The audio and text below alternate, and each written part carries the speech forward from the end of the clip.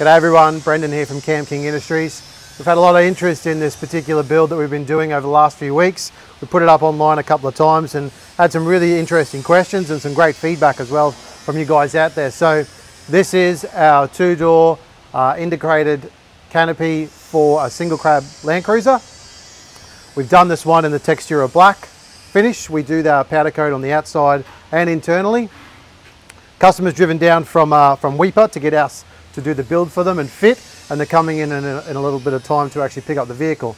So as you can see, it's a traditional farm truck. It's got a bit of red dirt and dust around. Customers chosen us to supply and fit the Clearview ES220 slide. They supplied their own angle fridge.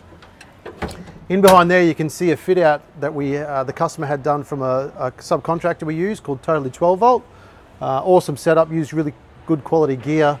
Enerdrive, they supply their own fuse boxes and housings and everything like that. So I'll put Shane and his team's details in the actual post, and if anyone's interested in getting a 12 volt fit out from those guys, by all means give them a call. Really good work that they do, good guys, small business like us, based here in southeast Queensland. And this one, customers chosen two small draw units on the passenger side. We powder coated the front faces for them just to give them a bit of a contrast. It's a really nice big storage box for them to house anything that they want to fit inside there. We use slam lock handles on the front. Makes it just really easy, simple when they're actually closing the door.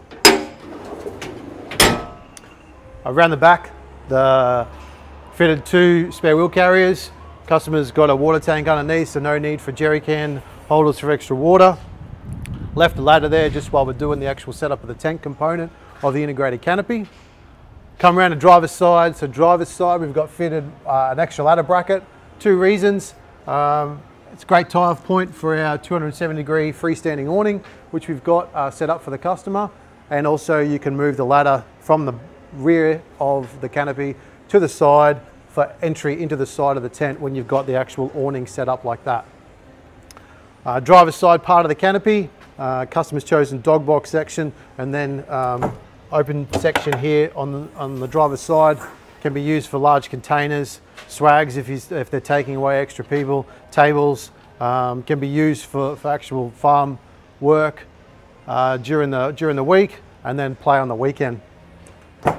Front section, as I said, dog box section, really simple, easy, nice area for the dogs to chill out on the trip. And we've even got we've made a cover plate for the customer for when they're actually driving along the road, so no water can get in.